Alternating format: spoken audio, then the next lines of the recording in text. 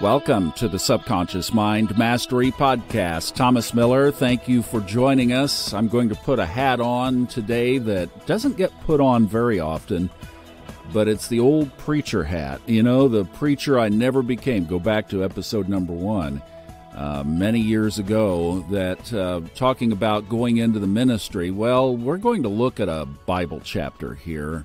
There's a great story in 1 Kings in the Old Testament, chapter 17. There's a nugget in here if you are an A-team player that is good to understand. And for a lot of people in the last several years, this kind of thing has happened. So let's dive in and talk about lessons from the brook. This is a sermon that I originally heard all the way back, literally, this would have been in the late 1970s. Before a lot of you were born. And it was on a radio program by Chuck Swindoll. And God bless him as this is being recorded. The man is still going strong at 89 and just has been an inspiration to a lot of people. You might know that name. You might know exactly who I'm talking about. He has been a radio minister for many, many years, in addition to running a big church, one out here in California, and then another out there in Dallas. So I've brushed shoulders with two areas where he has left his mark of ministry. Back when I was considering going into the ministry, this was one of those sermons that I just thought was wow. We're going to abbreviate things here and make it podcast style, but still there are some great lessons that we can learn.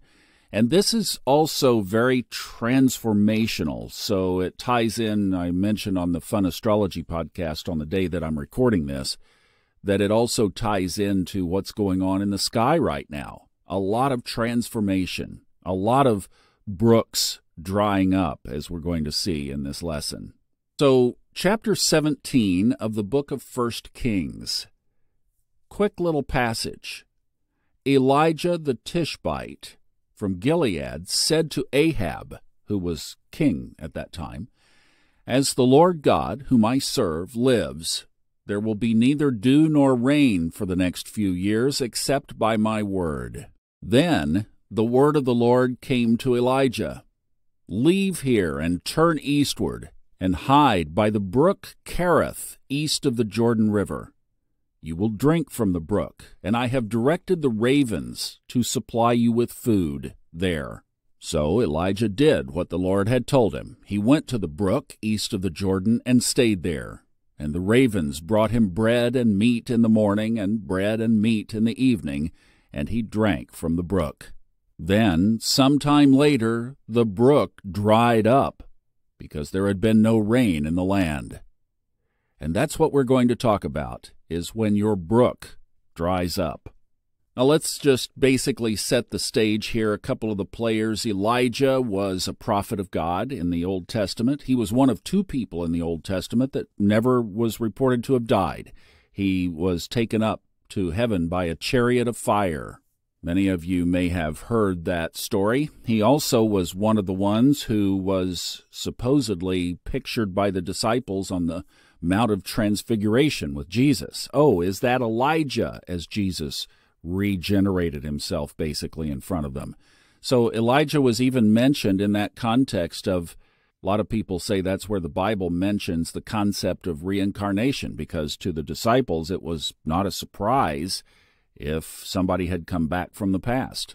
So Elijah was a prophet. Ahab was a wicked king. He was a bad guy. He was a bad ruler. He was corrupt.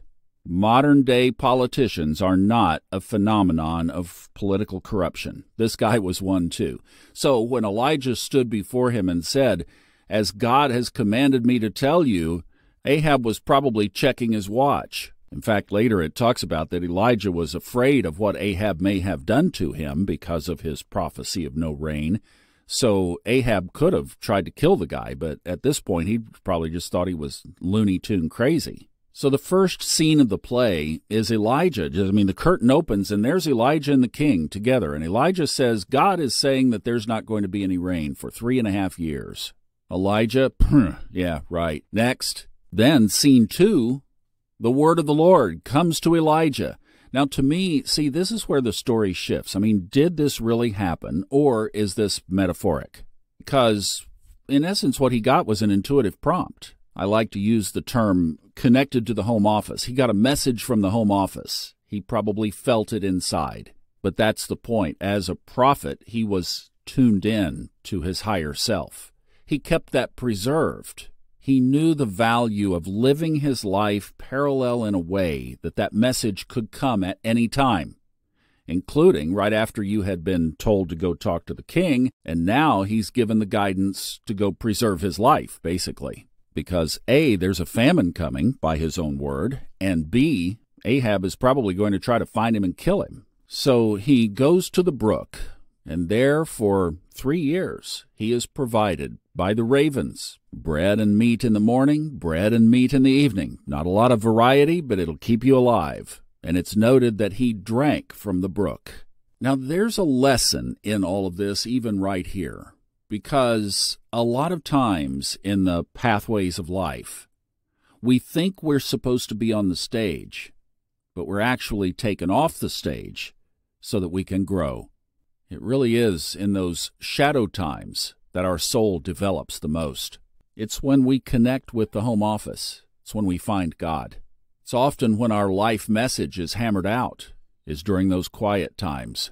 This podcast began with a story of a pastor who told me that I was his biggest disappointment in his ministry because I didn't go to seminary.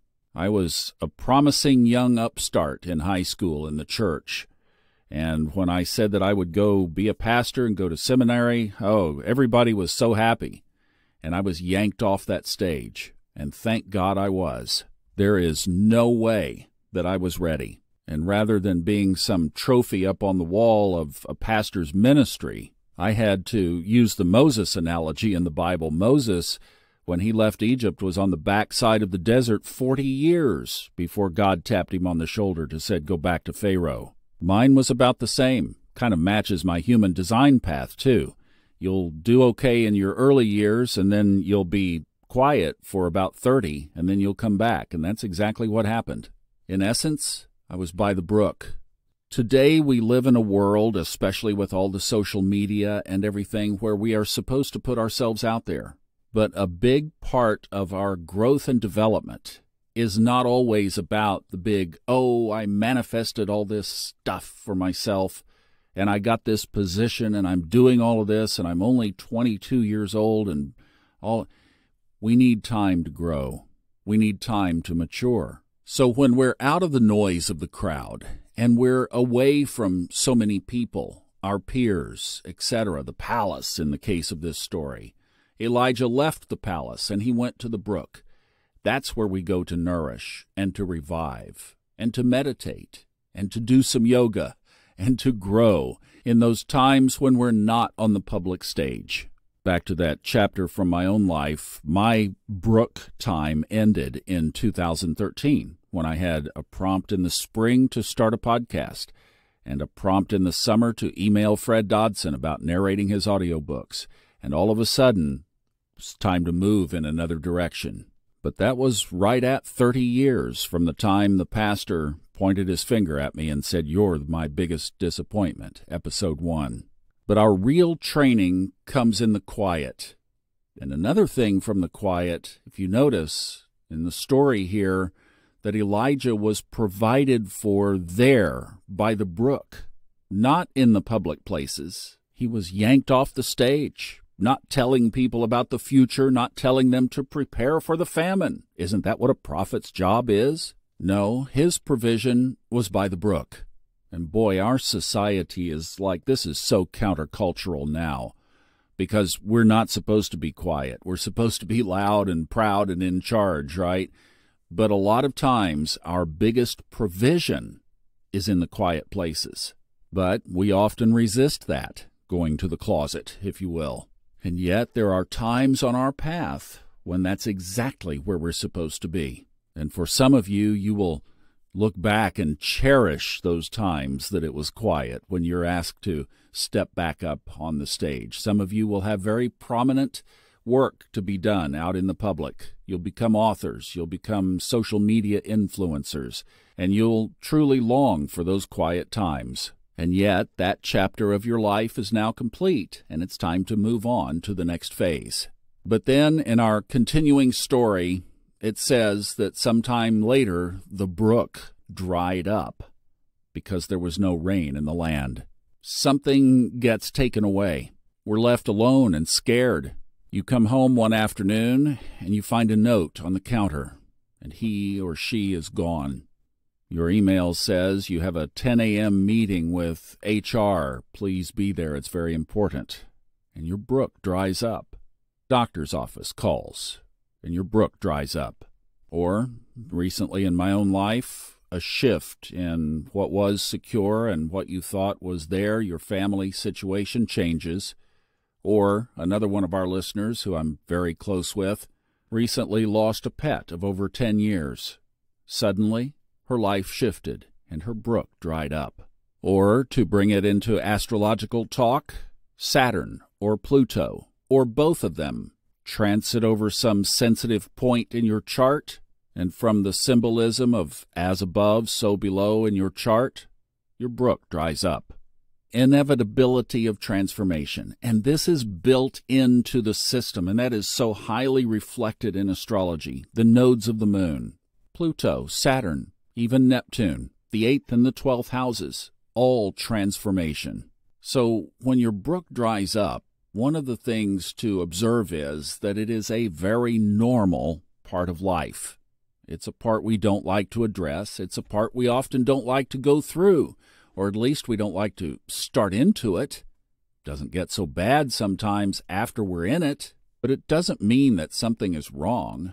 It doesn't mean that you're off your spiritual game. It doesn't mean that you've broken connection with the home office. It often means that you're being prepared for even greater work. We, in essence, have to be taken down in order to be taken up. And sometimes that means that something that God or Source provided is also something that God or Source takes away. Here is a little quote. I'm modifying it slightly from Chuck Swindoll's original sermon that I thought was very poignant for this part of the story. He said, "For the spiritual hero to be useful as an instrument of significance, he or she must be humbled and forced to trust. In other words, he or she must be cut down to size." Or, as A.W. Tozer, an author of years gone by, said, "It is doubtful that God can bless a man greatly until he has hurt him deeply." And Swindoll added, "It has been my observation over the years, the deeper the hurt, the greater the usefulness." I would put that in a little bit more my terminology. That's the law of polarity right there. One of the 7 laws of the universe is the law of duality, of polarity. The greater the hurt, the greater the use. The darker the tunnel, the brighter the light on the other side. People who love the scriptures often go to the book of Psalms for comfort. Many of them written by David when he was on the run. He was on the run from various sources, his family, the government, his peers. He was often found out there on the run, hiding, trying to get away, trying to stay alive, and writing psalms in the meantime to calm his soul. One of his themes was, God has you right there in the palm of his hand. You think about a hand of comfort, holding somebody's hand at a time of when you just need that connection. Putting a hand around your shoulder, a strong, firm grip of somebody's hand. It's comforting. It's secure. And we can know on our path that we are right there where we're supposed to be, right in the hands of our highest path, our highest purpose. There's a story in Chuck's message where he said it was from Vance Havner's book called It's Toward Evening. Story of a group of farmers who were raising cotton in the South, and all of a sudden there was a devastating boll weevil invasion of the crops, and their entire crops were lost. Looked like they were literally headed to the poorhouse, to bankruptcy. They had nothing to grow. But he said that farmers, being the determined and ingenious people that they are, decided, well, if we can't plant cotton, let's do peanuts. And amazingly, those peanuts brought them more money than they would have ever made raising cotton. So when the farmers realized that what seemed like a disaster actually proved to be a boon, they erected a large, impressive monument to the boll weevil, a monument to the very thing they thought would destroy them. Then Vance Havner said in the book, sometimes we settle into a humdrum routine as monotonous as growing cotton year after year. Then comes the boll weevil. We are jolted out of our groove. We have to find new ways to live. Financial reverses, great bereavement, physical infirmity, loss of position. But how many have been driven by trouble to be better people and bring forth finer fruit from their souls? The best thing, Havner says, that ever happened to some of us was the coming of our boll weevil. And from my own chapters, I would say, amen. There are other lessons you could extract from this analogy, but there's one more I'll add, and that is often also on our path, we don't get the next step until we follow the current instructions. That pattern shows up a lot, and many times we try to shortcut what and where we know we're supposed to be. Well, until we get back to where that is, it can often be a long wait, because things won't move forward until we're back to that square of where we're supposed to be launching from, which is the quiet spot by the brook. And this is a pretty good analogy for any of us, that wherever we are on our path, we have to take those times to go retreat to the brook, to just be fed by the ravens, to drink the cool water, to be nourished, to revive our soul. You feed the horses from a full bucket of oats, not from an empty one. So your brook has dried. So it has. Could we reframe that to it might be the very best thing that could have happened to you? Not the worst. That just resting in the provision of what you have now will, even in the quiet stillness, lead you to where you're supposed to go next. Many of you know my story of recently moving across the country, still going through the transition, still wondering what in the world happened because I was so nestled into the brook in North Carolina. And yet, inspiration came to take this offer. And I don't know what the rest of the story is, so I'm in between. I'm waiting for the next instruction.